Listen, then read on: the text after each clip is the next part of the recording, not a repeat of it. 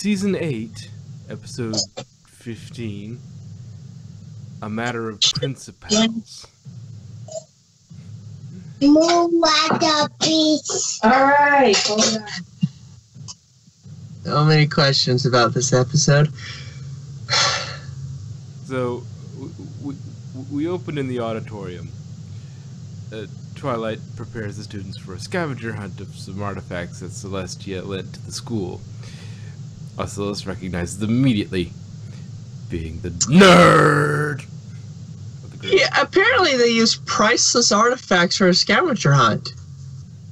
Yeah, Yeah, you think that would be in a museum? because that makes so much sense. Yeah, just totally. It's like, oh yes, this is hundreds of years old and very priceless. Oh, hey, let's do it for a scavenger hunt. Right? Now I've just got Indiana Jones in my head. It belongs in a museum. Yes. You see That's Daring Do sweep in, take them, and run off. They belong in a museum. Daring do. Or Indiana What are you Jones Daring pony doing? from that one thing, from that one episode. Anyway, so turns out that all the main 6 are called away to a friendship mission. Oh yeah, friendship. Totally. Thankfully, Twilight has a 70-point plan to deal with this. That's apparently useful for 6 months. Mm-hmm. Yes, but it mostly is dump it on Glimglam with Spike as assistant. She did leave through a curriculum and notes for the next 6 months, so credit where it's due. The guy's already a princess for her. I'll pretend I'll know what that means. Yeah, there was a lot of callbacks to Princess Spike. It's like, yeah, we a lot of callbacks in these 2 episodes, I think. I seem to remember. No, it wasn't so much in that one, but it was in the Matter of Principles. So as he is wont to do, as soon as the 6 leave, conveniently Discord shows up. Ready to help. Of course. Help being very much defined by Discord. his definition of help. Yeah, though... Kind of reminds me of Q. That's the point. Discord is basically Q turned into a pony. Well, a Draconicus. Dimmer stands up to him after he makes gravity optional, which really shouldn't be a problem if it's optional, if one can select to whether to be in gravity or not, because... I could see that, floating to all my classes. If gravity is... They're anyways, because they have wings. Some of them, but Sandbar doesn't. Sandbar's like the only one. Yona doesn't have wings either. Wouldn't you like to see a yak in 0 gravity? That Yachts would be in fun. space. There. Yak In not... space. Yona not No like being not space. able to slam. Yona slams, Yona hits ceiling. Yuna smash ceiling. Wreck-It Ralph. Yeah, but just imagine she figures out how to work it and, realizes she can just move up the wall a little bit, push off with a slam, and just go rocketing down the hallway. You just look out the outside of a classroom door, and you just see this massive hair just flying down the corridor. Pew, pew, pew, pew. That's why. This perfect. Anti-gravity perfect. Yeah, Very anti-gravity. fast for Yuna. What? Yaks are bested And at anti-gravity. let's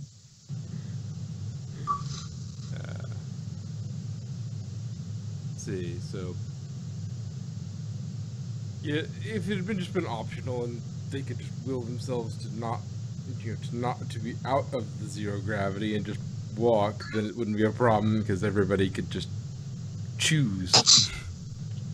There would be a lot of choosing to go no gravity, but I think gravity optional in this definition is kind of like the whole concept of clothing optional usually means nudity. yes, but so it's I not mean, really. you have an option too, but generally speaking, it just means there isn't one. Yeah, Baby, at least a few totally would go, naked underneath these clothes.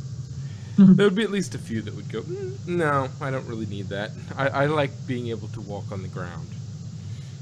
And not go to the moon. Oh, hi, Luna. Yeah, but your pony is a Pegasus, True. so you fly anyways. Yes, I would just like the power to come back to Earth. If anything, I should say that because my pony is a unicorn. Anyway, so at this point, Discord choose, or no, he kind of disappears or goes off in some way. Because Spike at this point is taking care of the administrative task, and all Glimmer has to do is teach. Spike being competent and useful. Though at this point, Discord has just made the head mayor's office a little more to his liking. I can see it. An interesting bit is that we also see Twittermites again after Bloom and Gloom. I don't think we've seen them in any other episode.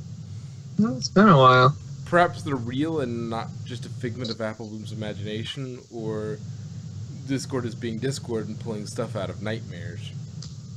Though Spike did pull out a spray can of insecticide, but it might just be general pest control and not specifically Twittermites. So always carry a can when Discord's around. That's just the pony equivalent of Raid. Yeah, that's what I was getting at. Yeah, it's just like it's a general insecticide. And it's like trying to hit the Twittermites with that, which makes me wonder, because it's Discord. You don't know whether they're actually real, and Apple's mind didn't make them up, and knew something of them already, or they were all made up, and Discord's just being Discord and pulling stuff out of dreams because breaking the fourth wall and pulling stuff out of dreams. Anyway, now you can just hear Apple Bloom like in the distance. I hear Twittermites. My time has come. Those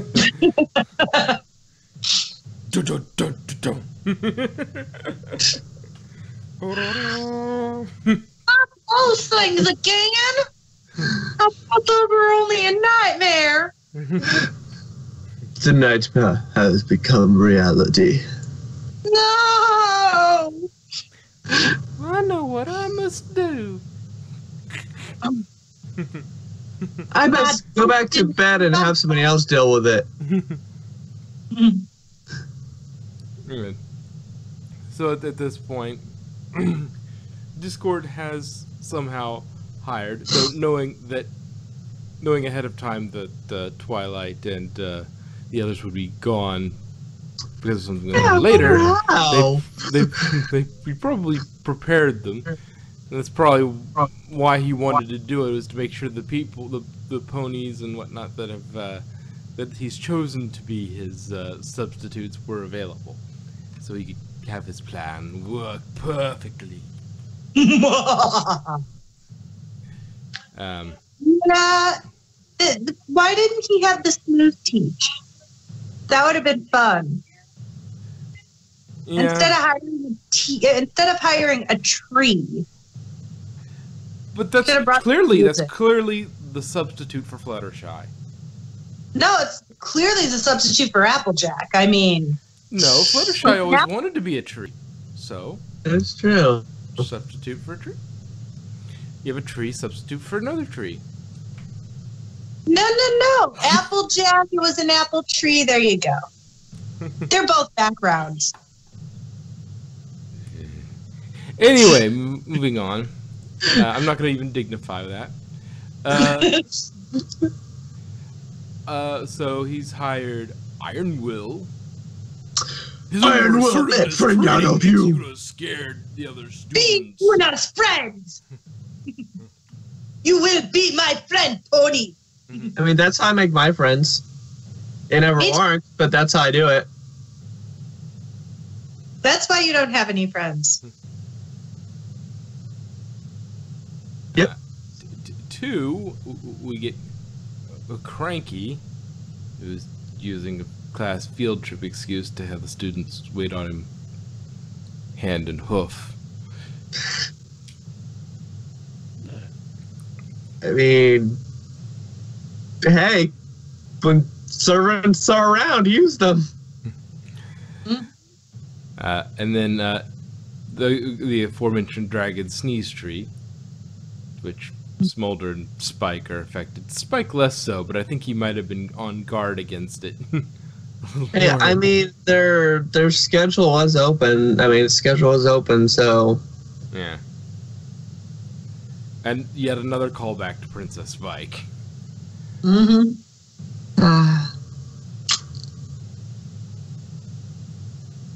Plus, why Spike like, nope, I'm not doing it. I remember last time I took over for Princess Twilight. Okay, I'm going to pretend that makes sense. So, Spike's... so Starlight stands up to Discord again and gets him to leave for the moment. Spike says, I wouldn't count on it. I think Discord's trying to test you. To which Glim says, but why? I thought we were friends. Well, it's kind of what he does, even to ponies or dragons he cares about.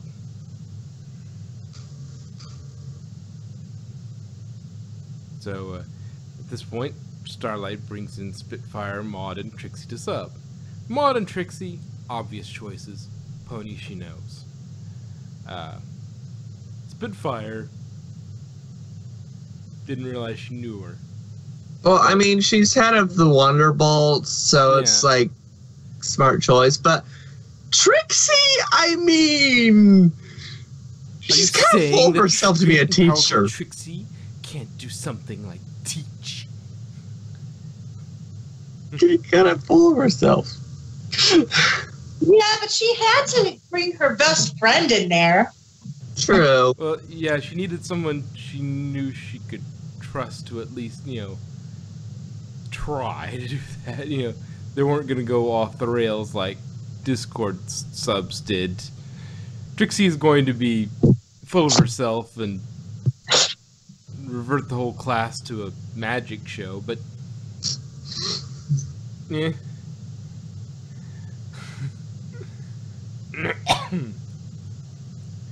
At least, she's not making them wait on her hand and hoof. Yeah. So, at this point, Discord, memes his way into class like, hello, fellow kids, with his call on his banana phone. Yeah, the outfit looked familiar, then I think I realized what it was from.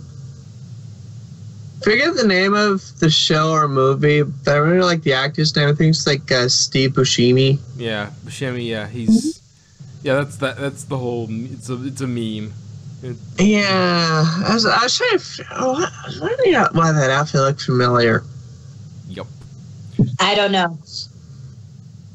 Anyway, so. I figured it was just a stereotypic teenage dork. Yeah, it's a reference. Anyway, so she wants to do it. I get the banana phone reference. Yeah, oh yeah, that was. I know. Which is interesting because that's definitely something. Those two things are definitely something that we're not. The kids will laugh about, but the kids won't get banana phone. Banana phone. Ring, ring, ring, ring, ring, ring, ring, banana phone. Come on, every kid, at least once in their life, has used a banana as a phone. Yeah, so it's funny regardless, but the reference makes it extra funny. Yeah. Anyway, she wants to do her magic act, and Discord amps it up a bit with a flying pig. Derpy. Oddly calm about this whole thing. She always is. Well, I mean, for just any pony. She's probably mentally screaming, thinking, "What the hell's going on?" Yeah, if you were suddenly pulled out of a hat, out of nowhere, you'd be a little more perturbed. My question is, was this just a portal and she just was grabbed by the head and pulled through a portal, so just her head was coming up through the little portal? Or was she teleported into the hat, or what? It was more than just her head. It was like mid torso at least in the hat. So I think it was more portal, because there was no way she fit in that bag. Though it might have been a bag. Discord might have made it into a bag of into that hat, because Discord might have made it into a hat of holding, and it's just infinitely deep, and he just teleported her into it and then teleported her back out. Now, just imagine a giant hoof coming out of the sky and grabbing you. Yeah, right? And finally, an Ursa Major, replacing what you would have liked to have pulled out of her hat. And of course, the Ursa scares off the students. And I really want to see a mutated bunny. Okay. He's done it before, I suppose, but... Yeah. I mean, of course she was trying to pull a bunny out of a hat, so, mutated bunny. Yeah, I think he hit on, other than the flying pig, like the three things, you basically get to pick three things for her to pull out of a hat, and the flying pig's about the only one I would even consider replacing, but I don't think a bunny, the mutated bunny works quite as well. It's not quite as funny. It's a little too close. It needs to be kind of out there. And so, flying pig, a little out there. Derpy, pandering. And then Ursa, because... Trixie's first episode. Yeah, Trixie's first episode. Memories. Yeah, great. Her probable... nostalgia purposes. Her probably mental scars from summoning getting an Ursa in there. Yep. Well, it was Snips and Snails, but her being the root cause of why there was an Ursa. Well, I mean, you've said that you said before you were able to banish an Ursa. Let's see you do it again. Anyway. I didn't banish it in the first place. Mm-hmm. Anyway, so after Spitfire gave them a fairly thorough workout, which doing what she does for a living was probably pretty thorough. It's basically like going and getting somebody in the you're going and getting somebody in the military to go run PE. They might have a slightly different scale on which they measure PE. Discord decides he's frustrated and decides they haven't had enough, and chases them with the bugbear. Another reference to in a reference to Slice of Life in this case, because again they're Panda Ring.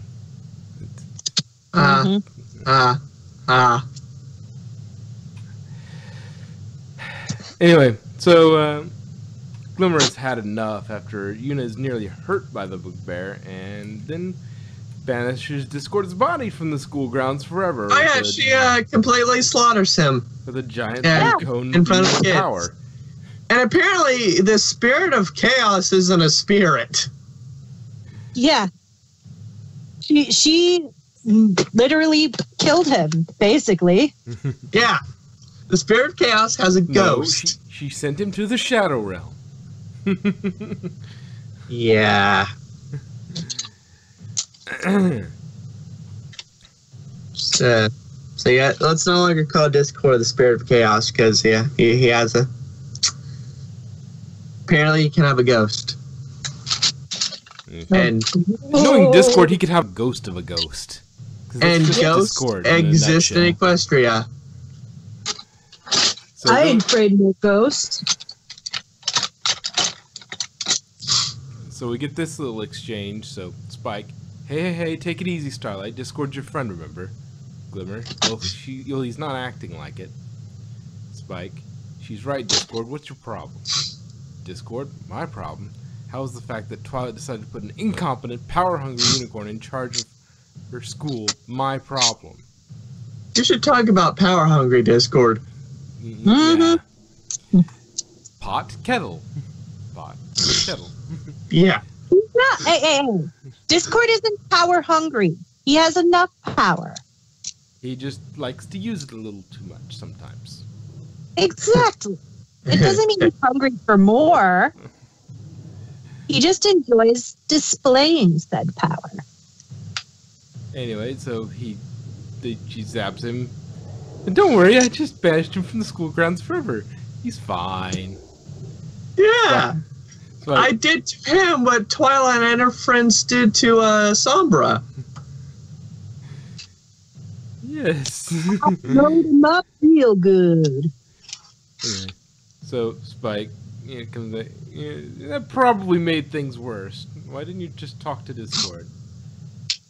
Because he's right about one thing. I've been doing a terrible job as head mayor. Spike, no you haven't. Discord is just being Discord. Starlight, maybe, but I wonder why me being in charge bothers him so much. Anyway. So they go to start the Spellvenger hunt. And it's based on knowing the history of the items. Or knowing where Spike hid it. Yes. It's supposed to be, but Oscillus and Smolder find the Yak Helm, but the suit of armor comes to life and attacks. Of course. We get little bites of lore as we go. These two are fairly lore heavy, and it's kind of interesting. Let's see. And we apparently realized Twilight has an observatory that can see any part of the school. Mm-hmm. Moving swiftly on. See. Oh. Okay. Anyway. Skip that before.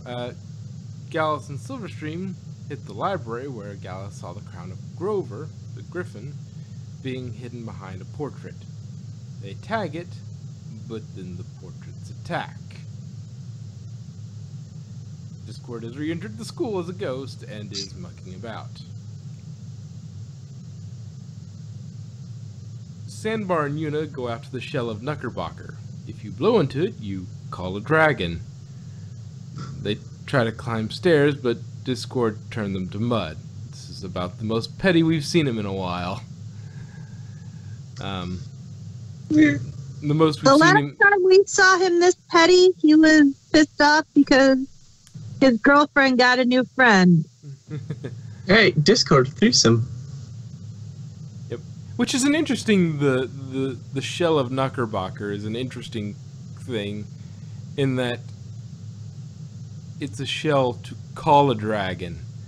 Would it just be really annoying for Smolder and Spike if you played it?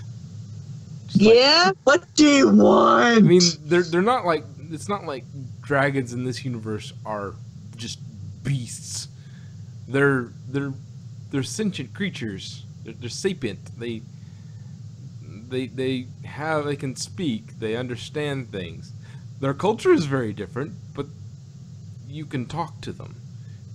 Yeah, you can just imagine somebody blowing it, and then both their phones start ringing. It's like, what?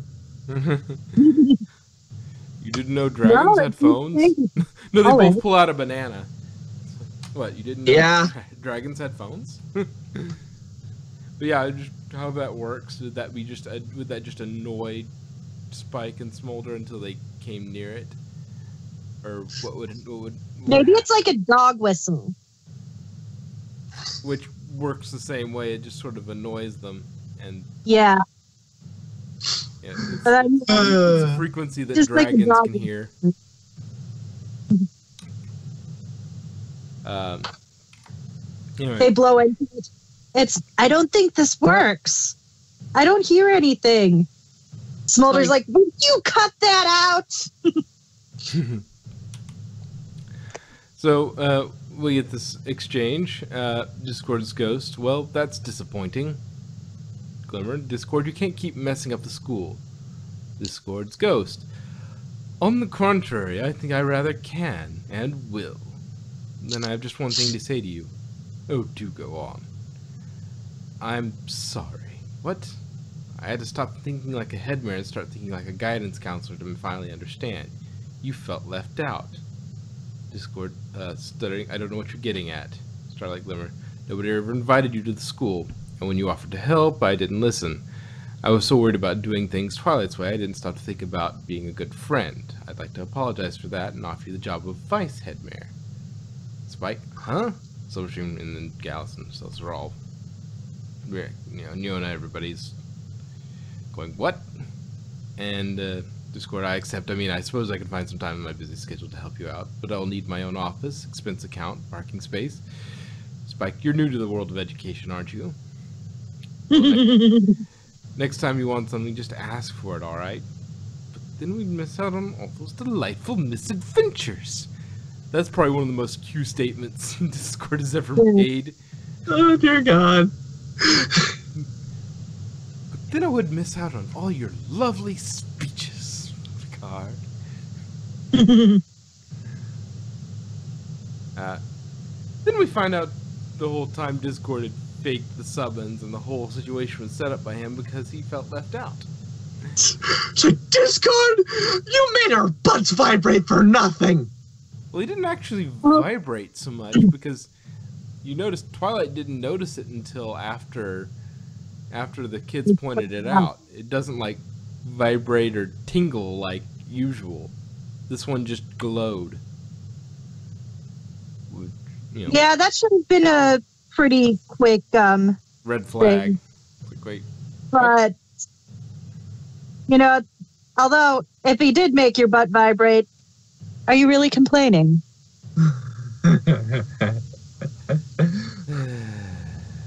But hey, they probably went on a nice fake friendship adventure and learned more about each other.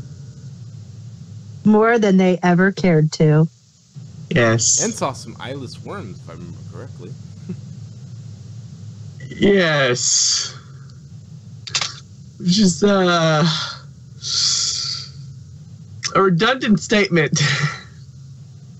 Why? I think worms are already eyeless. Well, I mean, most normal worms are. But anyway, or something like that. I don't know. I don't remember exactly. But yes, this was very much Discord being Discord. You know. I love the Discord episodes. Yes, this was Discord being very sort of petty, Cranky Discord. fairly petty, and a little bit more like a little more Q-like in some regards. Lots of references as well. Huh? Any other things to say about this episode? It kind of was reminiscent of a cross between Three's a Crowd and Make New Friends. Yeah, I suppose. But at least he didn't banish anybody to the human world. Or almost. Wow. Well, the sock puppet realm. Sock puppet realm. Oh, well, apparently, The shadow realm. apparently Starlight is powerful enough to banish Discord's physical body. Yep. That is scary power. Yeah, that is. Although I think part of it was Discord, one, wasn't expecting it, and two, he didn't really mind much. I mean, he minded, but he's just like, I can have fun other ways. Yeah. Oh my god. Only in My Little Pony can you completely kill a character. And then bring him back. Yeah. So wait, would that make Starlight a necromancer? Or a necroprancer? No, because he didn't actually die. Yeah. He chose to. She shifted his entire being off school grounds. He came back with the ghost of Discord. Can you imagine if, by mistake, one of the students was behind Discord when she did that? He just wouldn't be able to enter school grounds. He'd be teleported. It's like Twilight. I kind of banished one of your students. Yeah. My bad. Well, to be fair though, she did know how to reverse it. So. True. Yeah. Her area denial spell. She knew the spell and the counter to it. So. Yeah. Not a big deal.